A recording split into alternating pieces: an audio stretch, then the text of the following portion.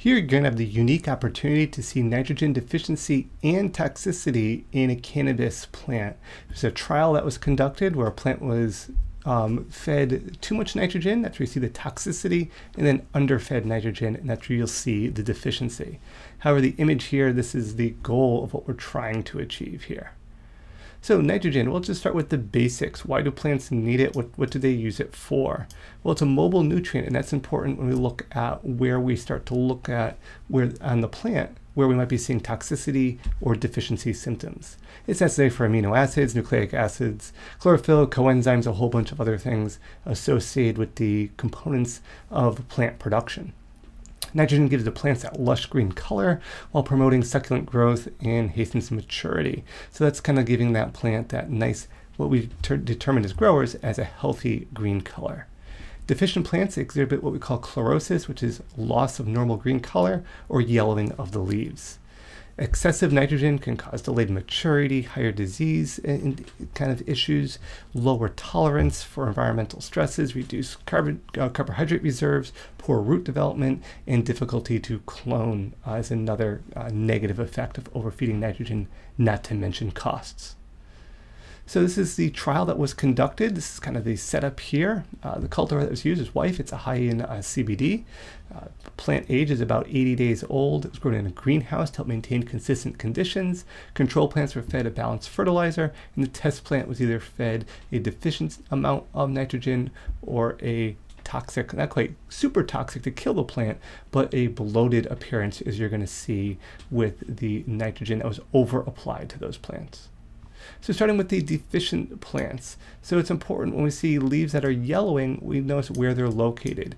And over here in kind of those red circle, we see that lower portion of the leaves showing that yellowing color.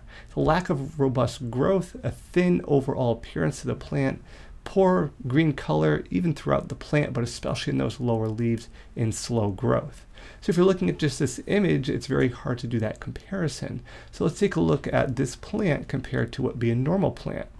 We can see that control plant over on this side here, that's how a plant should look if it was fed a balanced fertilizer. Now you can really see that lack of vigor in that test plant.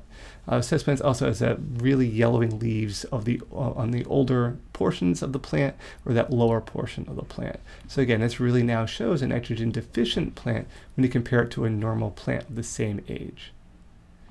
Now look for specifically, as I said, those yellowing of the leaves. Notice how the upper leaves here is a normal green color and the older leaves are yellowing. This is a plant that's exhibiting kind of a more advanced form of nitrogen deficiency, and we can see that here that the green color is being pushed to that newer growth. Because nitrogen is a mobile nutrient, it's moving from the older and being translocated through the plant to the newer growth that we see here.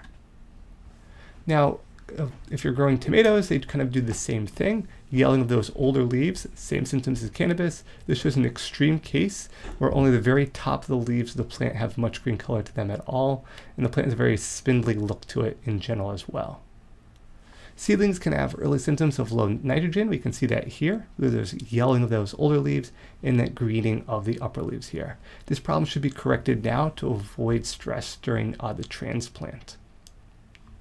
In field conditions, this can be more common if after prolonged heavy rains, particularly in sandy soil, that will flush out a lot of that nitrogen. Here we see a hemp field here. The bud regions, the upper portion's green, but those lower regions definitely that yellow coloration. If noticed only near harvest time, near the end of the season, not necessarily a bad thing because you want that last bit of nitrogen to push through the plant, and it's a sign that you did not overfeed those plants with nitrogen.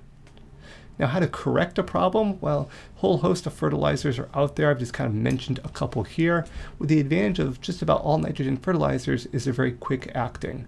So typically, once added, watered into the root zone, you should see a plant change in as little as 3 days. So all the rates suggested here are for about a 2x2 growing area. We have blood meal, urea, calcium nitrate, and ammonium sulfate are the most common ones. Blood meal, 1 tablespoon per area incorporated into the soil and watered in is key. It's organic. The downfall is it is kind of costly, but in 3 days you'll see the plants green up if you did have a nitrogen deficiency. Urea, 3/4 of a teaspoon per gallon of water. It's very potent. This is 46% nitrogen compared to blood meal that's only 12. It's a very concentrated source. It can volatilize, or you can lose a lot of that nitrogen to the air if not incorporated into the soil. And keep in mind, if you are making soil applications of urea, the soil should be warm, about 50 degrees Fahrenheit plus or 10 degrees Celsius or greater. Calcium nitrate is 15.5% nitrogen, 1 tablespoon per gallon of water. Highly water soluble, but it can increase the soil pH if used at high rates or over an extended period of time. So just be mindful of that. And lastly, I have ammonium sulfate here, 21% nitrogen, half a tablespoon per gallon of water, reduces leaching and volatilization, but it can acidify the soil. So this is how to correct a deficiency.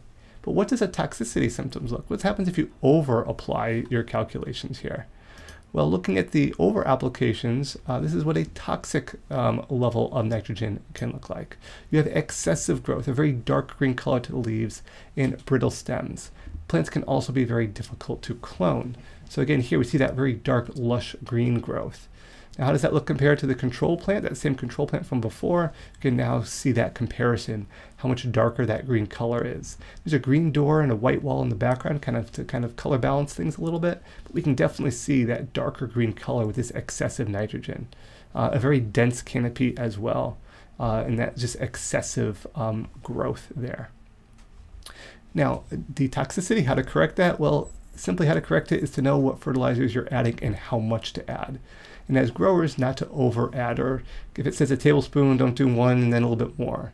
You want to calculate what you're adding and learn what the normal plant and color looks like so that you know if you're over adding or under adding. As I mentioned before, nitrogen is very quick acting, which is great because if you do have a deficiency, you can easily correct that.